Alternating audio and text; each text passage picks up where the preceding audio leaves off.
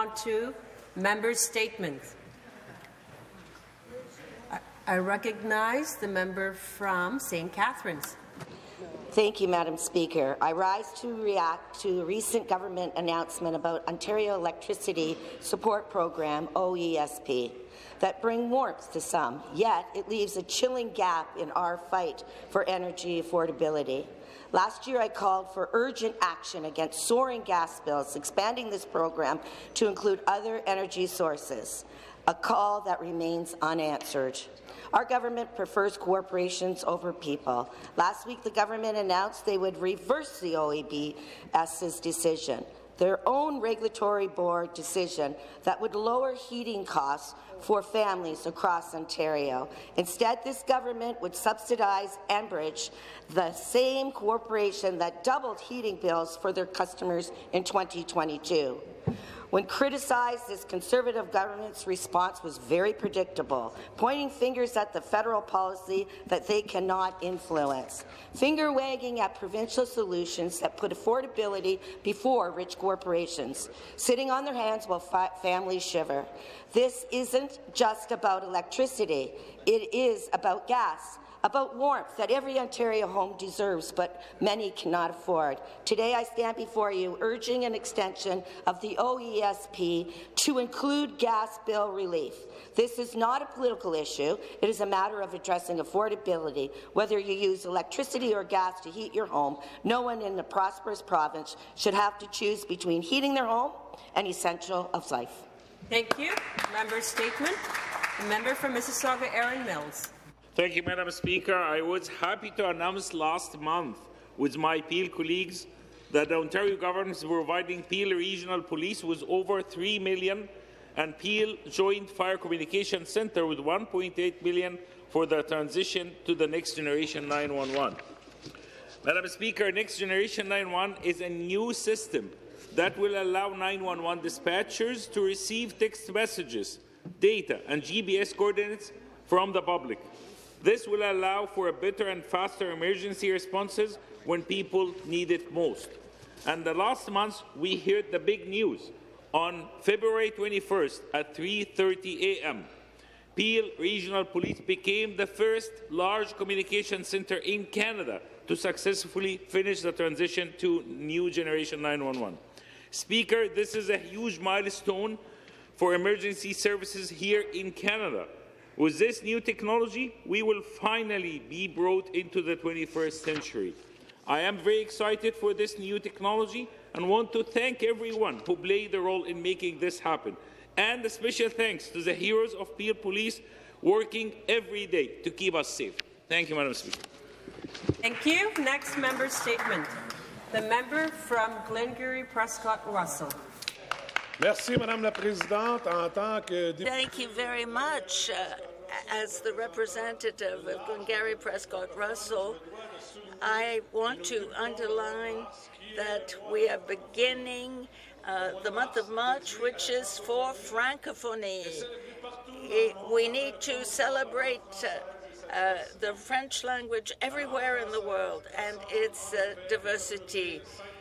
There are 5 continents involved. The celebrations that take place on the 20th of March will be good for even more dialogue.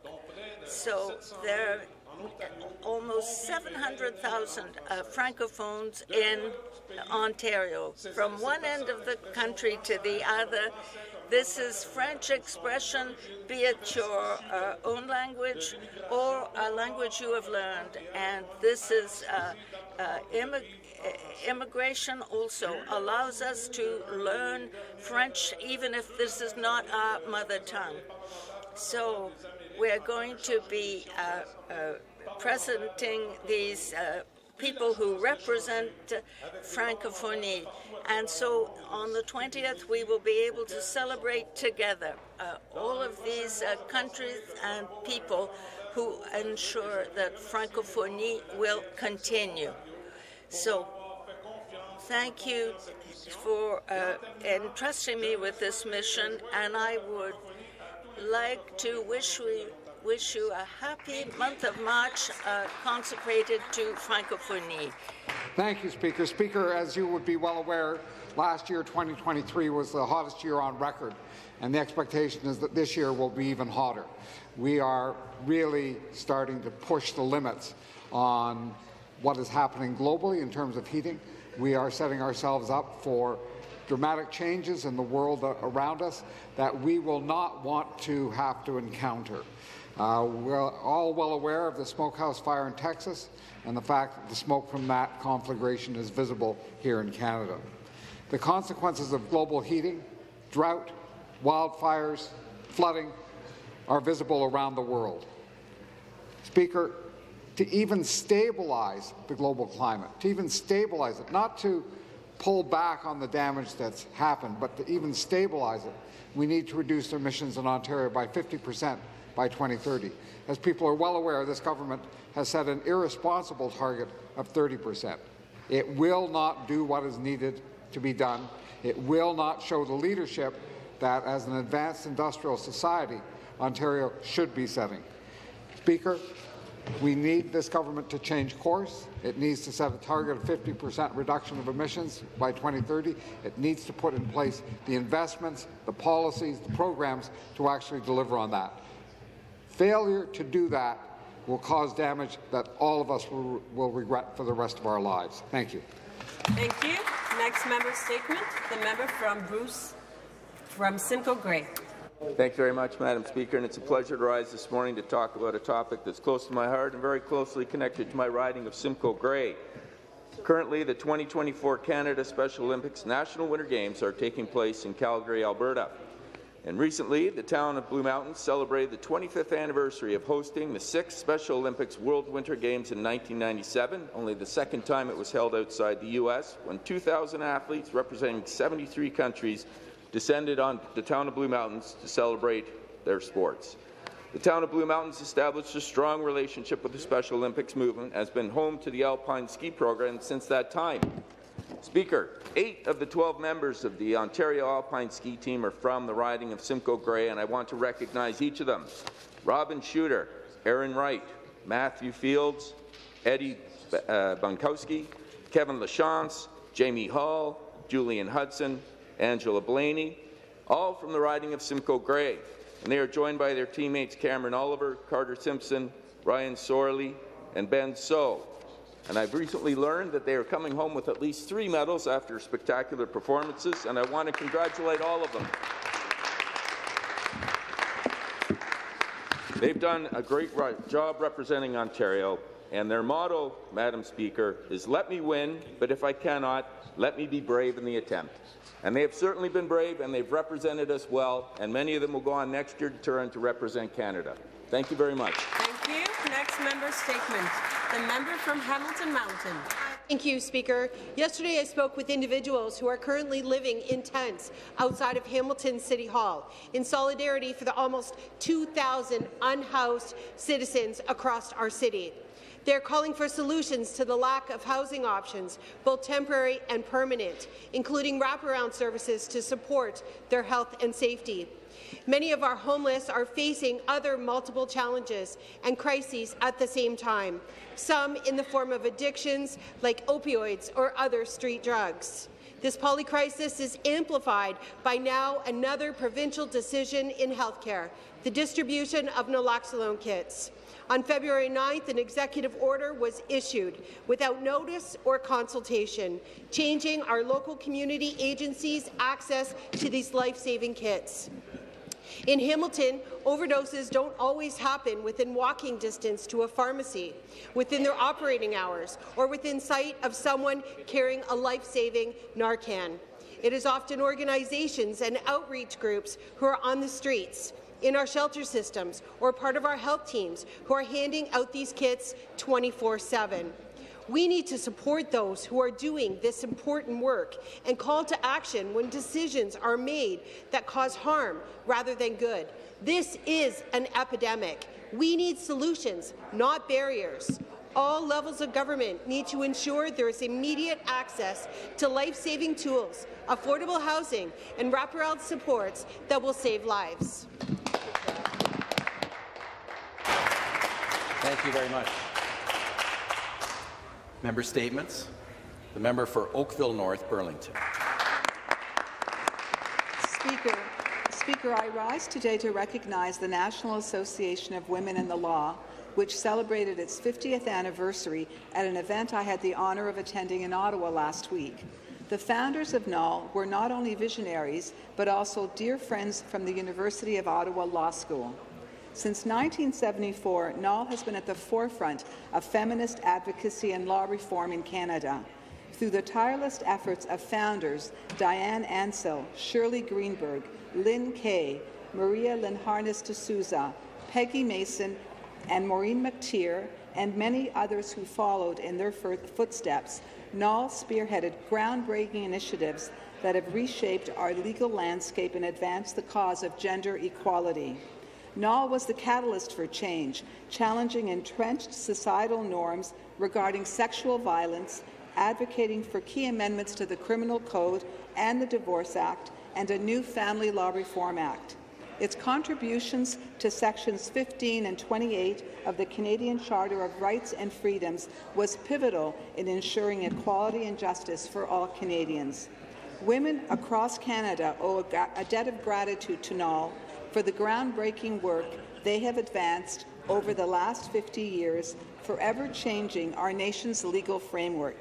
As we look forward, I would like to recognize its achievements, and I remain steadfast in our shared goal to end violence against women and children through legal, social, and legislative reform.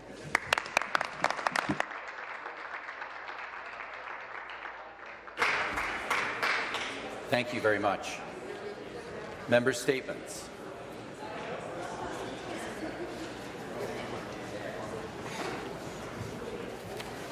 Member statements. The member for Perth Wellington. Thank you, Speaker. It's my pleasure to rise in this place today to talk about a small high school sports team with a ton of grit and determination. The Mitchell District High School Seniors Boys Basketball Team recently secured the WASA Single A Championship. The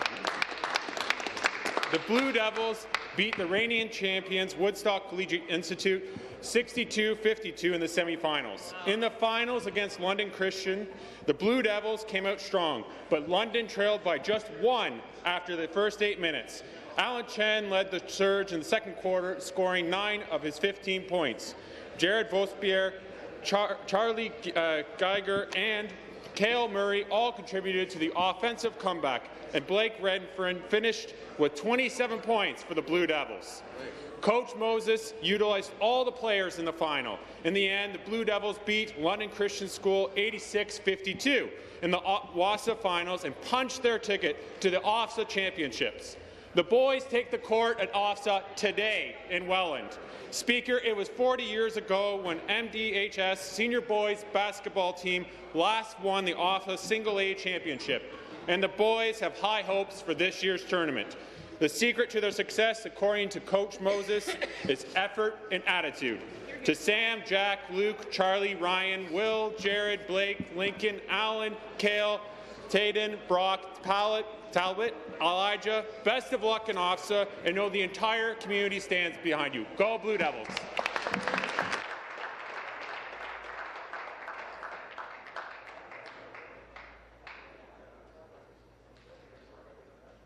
That's okay. Thank you. Member statements. The member for Cambridge. I'm delighted to rise today in grateful acknowledgement and support of Oakbridge Academy. Oakbridge Academy, or OBA, is an independent, not-for-profit school for neurodiverse children in my riding of Cambridge. It is a place where high-needs kids on the autistic spectrum go and learn to live and thrive. And this is important because really there's not that many places in Ontario for these children to go.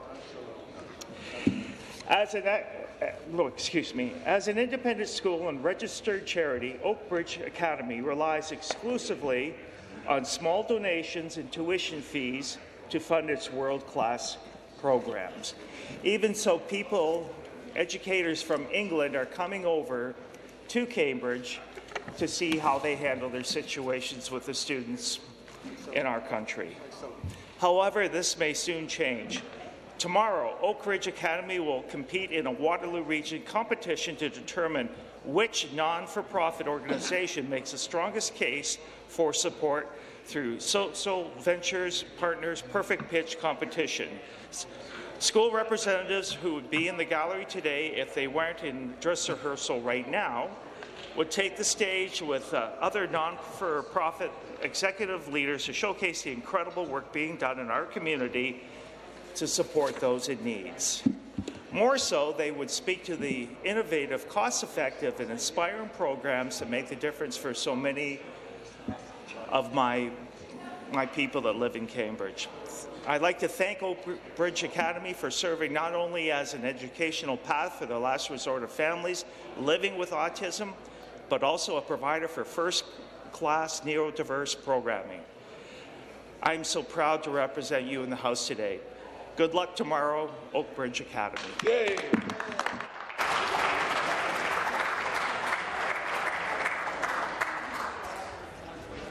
Member statements.